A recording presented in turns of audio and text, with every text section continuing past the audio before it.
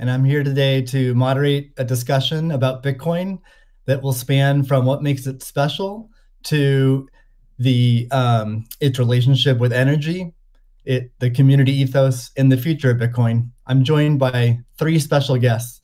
The first is Cathie Wood, founder, CEO, and CIO of ARK Invest. Next is Elon Musk, techno king of Tesla and chief engineer of SpaceX. And finally, Jack Dorsey, CEO of Square and CEO of Twitter. So we have a lot to talk about today. So let's get to the talk and get right to it. I'm going to start off by asking each of you a question, which is, what's shaped and influenced your views on Bitcoin? And let's start with Cathie.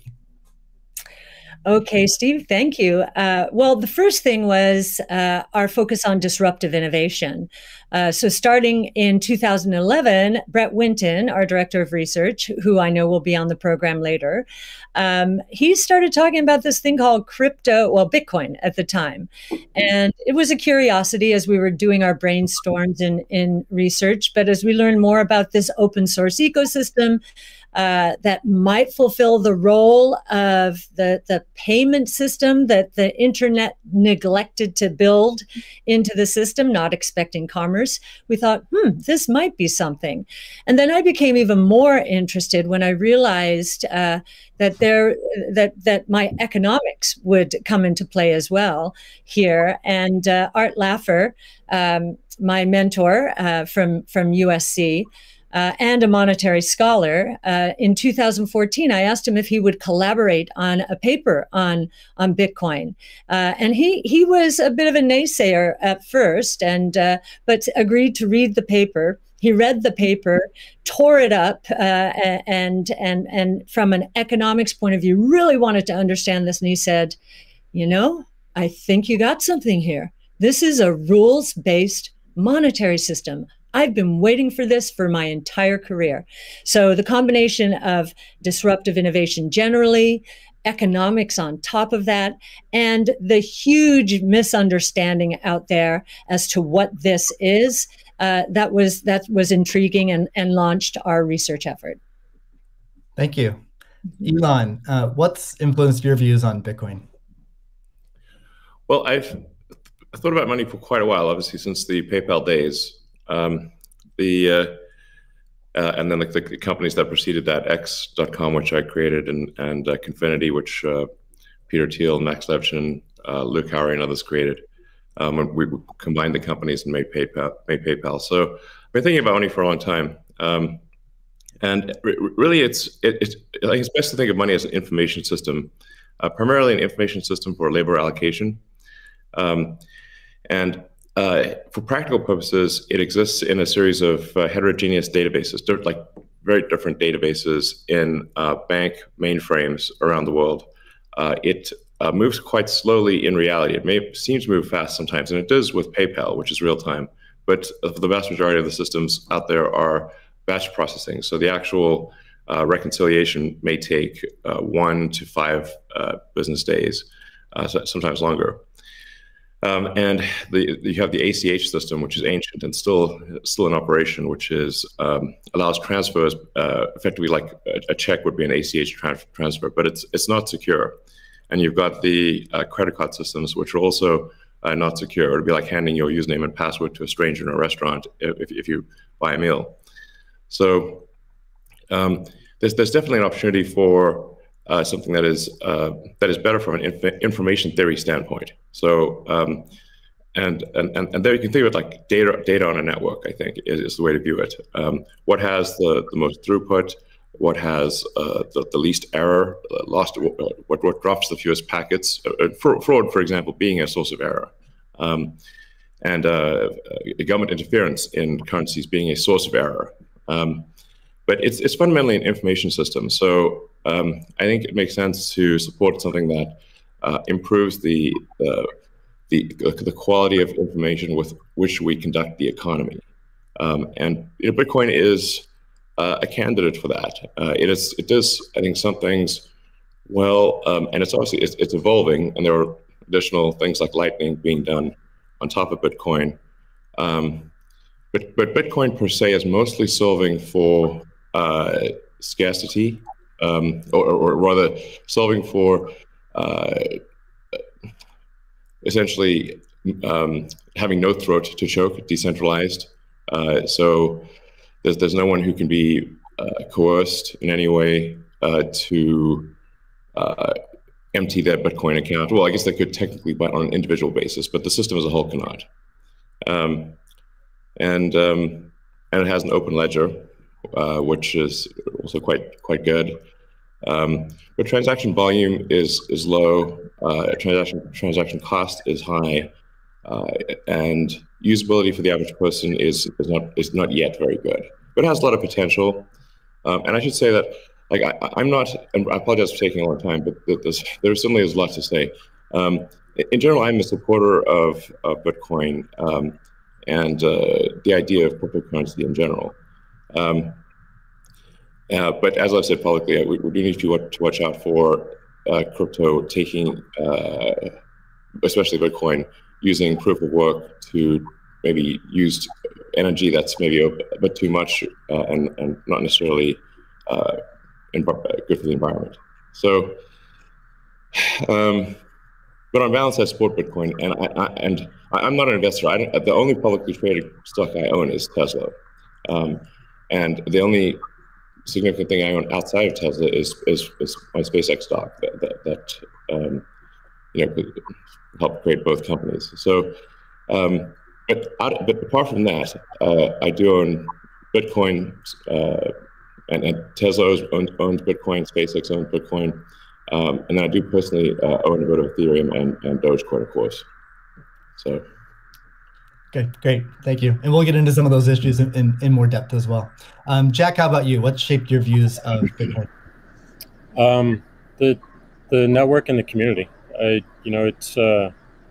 It's deeply principled. It's weird as hell. It's always evolving, and it just reminded me of the internet when I was a kid.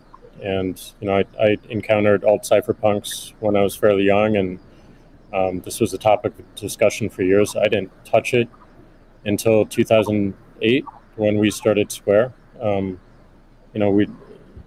and teams at X and PayPal inspired a lot of what we were trying to do, trying to bring in more to a physical world, but we encountered this crazy predatory system that was slow, that was obtuse. And I think, one of the things that we tried to do, which X and PayPal also tried to do, is build an abstraction layer around this complication and around this predatory nature that the financial industry can tend to be, and make it work for people.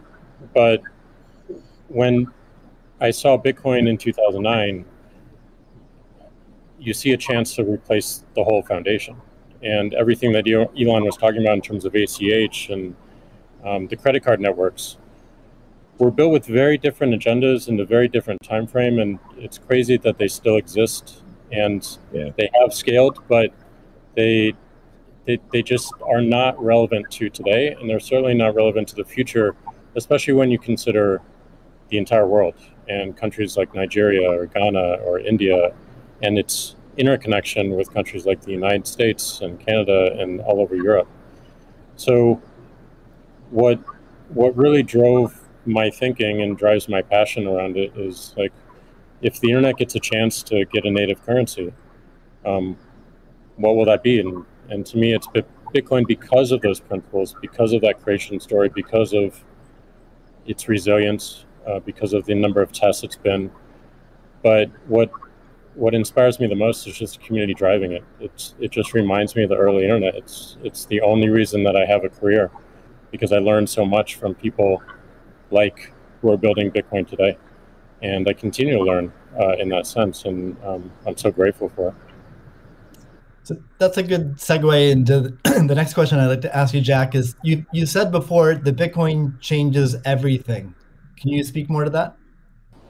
Well, I just think that a lot of what we experience in life, when you really get down to the foundation, a lot of our monetary policies, a lot of our monetary systems cause so much distraction and so much cost. And when you get to a system where you have the potential for people to truly own it. They can verify it themselves. You don't have to have trust going in. You don't have to trust it at all. You can verify it through source code or whatever your appetite is. And that any particular person can help drive the future of it. And at the same time, it's not controlled by any state. It's not controlled by any bank. It's not controlled by any corporation. And these three parties of people who participate in the network, people who mine, and also the developers, constantly debating the correct roadmap and the way forward, is a beautiful thing. And I don't know of many other consensus-based models that have existed at that scale for this long with this amount of success. And we're still fairly early. So when, I met a woman in Ethiopia 2 years ago, and she was trying to create the lift for Ethiopia. Elon, I think I reached out to you at that time as well because she really wanted some Teslas. She still has to take paper fiat cash from her passengers and pay all of her drivers in the same way because there's no monetary system that she can utilize. There's nothing digital. And Africa as a continent is hugely interconnected from a monetary standpoint, but also hugely taxed in that same way. So a lot of the potential that I see, the internet having a native currency helps her build her business in a much faster way. And also if you consider something like Bitcoin existing before YouTube, before Twitter, before Facebook, a lot of the business models that we have today would not be the same. We would certainly not have the dependency we have upon the advertising business model if Bitcoin existed pre-Twitter. And I think the amount of business models that it enables, the amount of innovation it enables going forward, especially when you can consider the whole internet instead of going country by country by country by country, which you have to whenever you're doing with finance, it really just opens the aperture. And that is what I want to see in my lifetime is a currency that is standard and sound for the internet that everyone can use. Great. A hallmark of Bitcoin is its fixed supply of 21 million coins. Elon referenced that earlier. It may be the first system that humans have created that humans cannot later change. Kathy, I'm curious, with your background in monetary history and macroeconomics, what are your thoughts on that type of system? Oh, well, I'll recount the story about Art Laffer and our going through the paper. And he said, as I said, first rules-based monetary system, global, ever. This is a very big idea. Once we had convinced him of the ecosystem itself. Now, this is the role that it's playing, given that the rule is a quantity rule, that 21 million units, is really a store of value role. So there are three roles of money. Store of value, very important. The means of exchange, so for transactions, and the unit of account. Every good priced in terms of whatever the unit is. So store of value is its primary use right now. The others exist. Unit of account, reserve currency of the crypto asset ecosystem. That's being seeded a little bit towards stable coins right now. But the store of value is a very big role. And means of exchange with apps built on top of the Bitcoin blockchain, we think is going to become more of a reality. Right now, high value transactions take place over Bitcoin, and that is a very useful role. So we look at those, and I remember saying to Art, "How big could this be?" And he said, "Well, how big is the U.S. monetary base?" Well, today it's $8 trillion. $8 trillion. At the time we were talking, it was $4 trillion. So we've gone through another crisis since then. And And so the store of value, this idea that purchasing power will go up over time if demand rises relative to supply. Supply ultimately fixed at 21 million units. That's a very good thing. Purchasing power going up globally around the world. And this idea that it's a hedge against confiscation of wealth. And that can take place in a myriad of ways. But inflation, and especially hyperinflation in emerging markets, is the primary way. Talk about destroying purchasing power. So that's a very big idea. And I'll also mention deflation. In some ways, it's a hedge against deflation. I know some people are confused that we at ARC think that we're in a deflationary environment here in the United States. If that is true, the odds of a hyperinflation in the rest of the world, especially in emerging markets, is also true. So, but this deflation, and we learned from 08, 09, there's counterparty risk associated with deflation. And I think Bitcoin would be a hedge against that eventuality as well. So it's a very big idea. Right. I suspect among us, there's not a lot of debate about Bitcoin's potential as a store of value. But Jack, you referenced earlier it being or becoming the native currency of the internet. Can you speak more to that, and also how it relates to maybe how institutions think about it? Yeah, I mean, like just simple example. If I happen to be in Ghana and my family is in Nigeria, currently I can take anywhere from and I need to send money back, anywhere from 10 to 30% off the top just to send that money back. Whereas if you just focus on the worldwide remittance problem, Bitcoin solves so many of those problems today instantly without having to go through any intermediaries or any slowness or complicated systems that a corporation or a state created. So I think having sound money that is separate from the state is the idea. Having it completely verifiable by everyone, including the state, including corporations, including individuals, including developers who want to build on top of it, is quite powerful, and that's what keeps it secure and strong. And I think that's we need more of that, which is why one of the reasons why this conversation is so important is as entities come into the space, it's not just buying an asset and holding on to an asset and treating it as an investment. There's something special that created this, and something precious and something very unique, which has to be protected, and we need to do whatever we can to help that thrive as well. Elon, I'm curious your opinion on this. You mentioned earlier about Bitcoin's throughput, or the importance of throughput, maybe some concerns around Bitcoin. Can you speak? Do you think Bitcoin can become peer-to-peer cash? Well, Bitcoin does have a fundamental scarcity limit at the base layer that's designed in. That doesn't mean you can't have some layer 2 system in theory like Lightning. And I understand Lightning is doing well in some small countries. There's some question mark as to whether you need a money transmitter license. Just a debate as to whether that's needed, given that it is not open ledger. So that's a whole separate debate, of course. But Bitcoin by itself simply cannot scale to be the monetary system for the world at base layer. But with a second layer, this is possible depending upon how that second layer is implemented.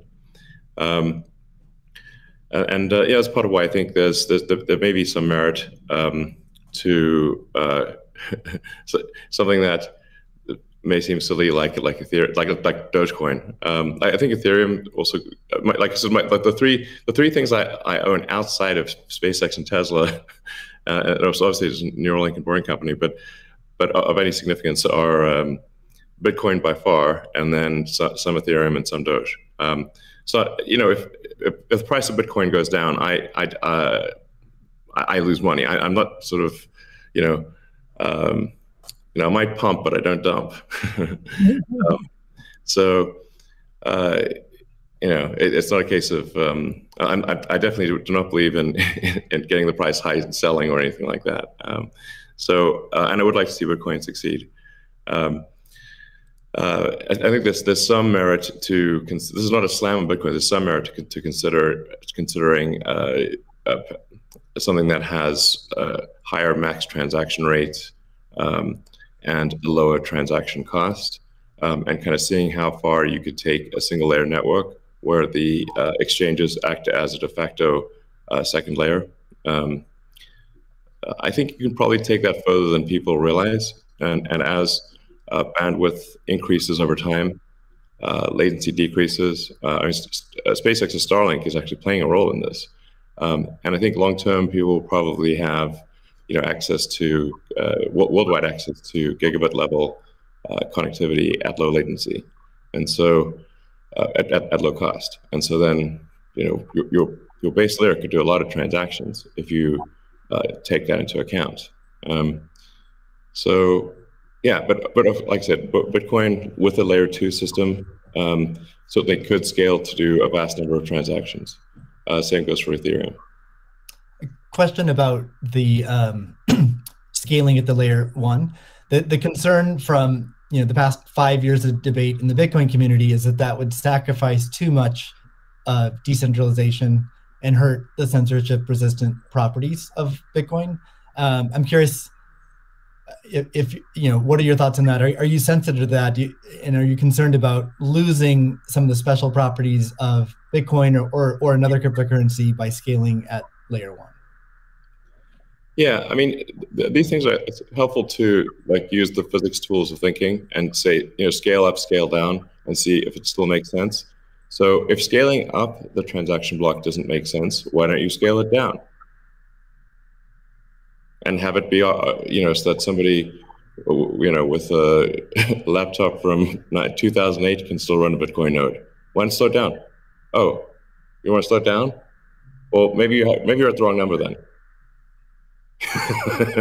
there's actually there's members in the community that do want to slow it down, but I understand your point. It's silly. The reality is the average person is not going to run a Bitcoin node. So this is and Bitcoin. It was a lot of clever ideas, but these parameters were set. I don't know in 2008 or something, maybe 2009. And there's been some improvements since then, but not a lot. So, it's sort of like if there was still in 2008 there was still a non-trivial number of people on modems. So, now it is quite common to get 100 megabit connection just for a house. Some houses have gigabit connections. So, and that trend is obviously in the direction of higher bandwidth and lower latency. And if somebody else doesn't do it, Starlink certainly will. So I have high confidence that you will be able to maintain a decentralized finance system while still having a much bigger blockchain, aka ASCII text ledger, a hash ledger. You can make the hash ledger bigger without suffering from decentralization as the average connectivity improves, obviously. One idea would be to to put a Bitcoin full node in Starlink terminals. That way more people would be running it. Actually, I have run this by the team at one point. I had this idea, which is kind of off the wall, but let's say you need a little space heater. And normally your space heater would just be pure entropy. Well, what if that space heater was also a Bitcoin, Ethereum, Doge mining node? Pick your currency. And so then you'd be heated up, and you would also mine your crypto and have connectivity in one. I love that idea. Yeah, I mean, better than running a space heater. Absolutely. Are there any other So you're drawn to Dogecoin a little bit. Are there any other gaps in Bitcoin that you see that cause you to be drawn towards Dogecoin? Oh, I think I mean, I think there's a, Doge has the Doge community. I think is somewhat irreverent, obviously, and has great memes and loves dogs, and I love dogs and memes, and it doesn't take itself too seriously, and I think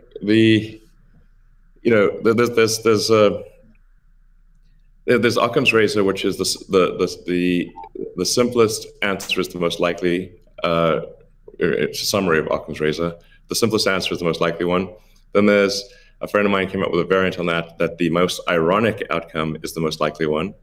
And then I have a variant on that, which is the most entertaining outcome is the most likely one. So if that is true, then the most ironic and entertaining outcome would be that the cryptocurrency that was started as a joke to make fun of cryptocurrencies ends up being the leading cryptocurrency. That would be the most ironic outcome. Jack, what are your thoughts on that? Is Bitcoin resilient enough to overcome that? I think it's resilient, but also I think you find, I mean, that's what attracts me to Bitcoin in the first place is the irreverence. A lot of that just brings it forward, and at first go it makes it a little bit inaccessible, but as people get into it, it makes it more accessible and more spreadable. And I absolutely think the resilience is there. I think it's important to have fun as well. And anyway folks can express themselves. I think that goes back to the main idea of how do we create a native currency for the internet? Anything that goes towards that path, that's whatever wackiness or fun we can have along the way. That's going to make it a lot more enjoyable, and it's going to make a lot more people want to use it. I'd also point out there's nothing stopping someone from creating a Bitcoin wallet that's fun and has memes, has dogs. That's possible as well. Great. Let's move on. Right now at this point. Let's move on to the next topic, which is Bitcoin and energy. It's a really hot topic that lots of people are talking about. Let's start with Elon. You've been vocal on this. You've said that. I mean, you said many things about it. You've also said that Tesla will resume payments in Bitcoin payments if the renewable energy is approximately 50% and sort of looks like it's on a positive future trend. What do you think the state of things are with respect to that? Yeah, so I do think that there appears to be a positive trend in the energy usage of Bitcoin. Actually, part of this is due to the drop in Bitcoin price. I mean, what I observed, or what I thought I was seeing, there may be some disagreements on this, but from when Tesla announced that it had acquired Bitcoin and was doing Bitcoin transactions, there was a massive run-up in the Bitcoin price, and also a massive increase in the amount of energy used to mine Bitcoin. And I think I understand renewable energy quite a bit. I mean, Tesla does solar and interacts with a lot of wind generation through our mega pack, because basically need to store energy from wind and from solar. So we're pretty plugged into the renewable energy industry. And there was just no way that you could basically double or triple the amount of energy in such a short period of time with renewables. But you could shovel coal that fast. And so I was like, look, this is too sketchy. Tesla's mission is accelerating the advent of sustainable energy. We can't be the company that does that and also not do appropriate diligence on the energy usage of Bitcoin. So all I did was I said, look, we're going to suspend Bitcoin transactions for now. We're not selling any Bitcoin, nor am I selling anything personally, or nor is SpaceX selling any Bitcoin. Again, I want to emphasize SpaceX, Tesla, and I own Bitcoin. I also own a little bit of Ethereum and Doge, but the companies just own Bitcoin, and the Bitcoin that I own is worth much more than the Ethereum or Doge. So clearly, if I'm if these actions negatively affect me financially, if I was purely financially motivated, then I would not express this reticence about Bitcoin energy usage. Now, it looks like Bitcoin is shifting a lot more towards renewables, and a bunch of the heavy-duty coal plants that were being used, unequivocally being used, this is not a question mark, have been shut down, especially in China. So I think it's probably, I we want to do a little bit more diligence to confirm could confirm that the percentage of renewable energy usage is most likely sort of at or above 50%, and that there is there is a trend towards increasing that number. And if so, then Tesla will resume Bitcoin, accepting Bitcoin. Yeah, so I think we want to just do a little bit more diligence, and I think, but most likely the answer is that Tesla would resume accepting Bitcoin. Most likely. That's Steve, great to hear. I would agree with that. Kathy? Yeah, may I ask a question? Elon, I'm not quite sure if you saw the paper that Square and ARC did together on making Bitcoin mining a part of a utility, a broad-based utility ecosystem, whereby, the overage from sunshine or wind powers the Bitcoin mining machine, thereby enabling the proliferation of renewables to a much faster extent, or at a faster rate than otherwise would be the case. What do you think of that? Well, the problem is that in order to operate so-called mining or hashing rigs, in order to operate a bunch of hashing rigs, effectively, you have to run them 24/7, which means you need base load. You can do that with solar and wind plus battery, but if you only did it based on solar wind overage, your hashing rig utilization would be much less. So you'd be at a disadvantage. Sure, hydro or geothermal are great as renewable means. I'm also pro nuclear. I think modern nuclear power plants are safe, contrary to what people may think. I really think it's possible to make very, very extremely safe nuclear. I'm talking about fission. You don't need fusion. And then, of course, fusion. You just got that big fusion reactor in the sky called the sun. It comes up every day. But I think a combination of solar and wind plus stationary storage will get you that base load, so you can run hashing 24/7. Jack, I'm curious. You've stated that Bitcoin incentivizes renewable energy. That's what we're talking about now. Do you have any additional thoughts on that? Yeah, I mean, everything that Elon said and Kathy mentioned, but it's also incentivizing a lot of innovation in just energy space, and just like looking at unused energy. There's a company called Great American Mining that caps the methane flares on oil fields to power their rigs. And you just imagine, and you mentioned nuclear, Elon, as well, and just imagine all the unused energy that is just being wasted every single day. And being able to get that energy and converting it into a secure, sound money system for the planet feels like a worthy trade-off. And that's the sort of incentive that I think is most powerful, is like, how do we reuse what is being currently just dumped on the ground and wasted and not considered, and how do we do that at scale? And I think that's a bigger conversation that I think is missing. But I agree with everything that Elon has said, and also the paper we put forth. I'm curious if any of you have thoughts on how what the industry can do to accelerate the transition to renewable energy. And like Elon specifically, could Tesla Energy or Starlink play a role? Well, I think Tesla can play a role.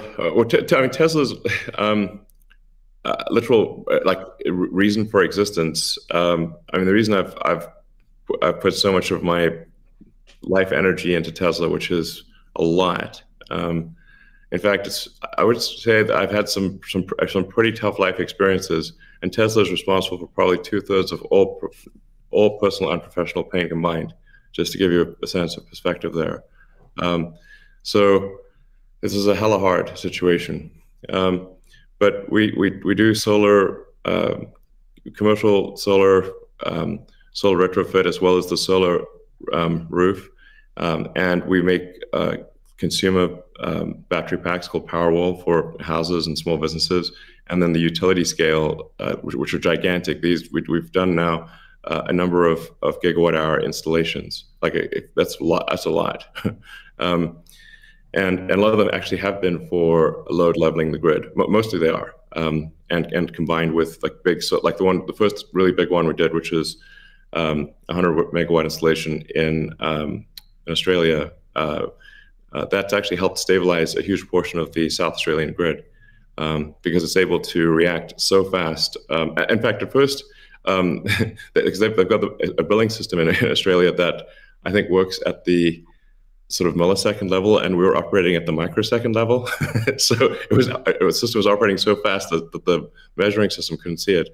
But so Tesla's certainly doing a lot to enable renewables, especially wind and solar. And in fact, the limiting factor for us right now is cell production. So we need to both internally get the Tesla internal battery cells produced, as well as increase supply from suppliers. Generally, when I talk to our suppliers and they say, how many cells would you like us? How many cells can you make? Because sometimes they're like concerned, like, well, is Tesla going to compete with them on cells? I'm like, no. If you want to make the cells, be our guest. It's just that we need a crazy number of batteries, and they need to be done. It also needs to be mined and produced and manufactured in an ethical and environmentally sound way. So, at Tesla, we really do aspire to be the good guys, to be a company that people can believe.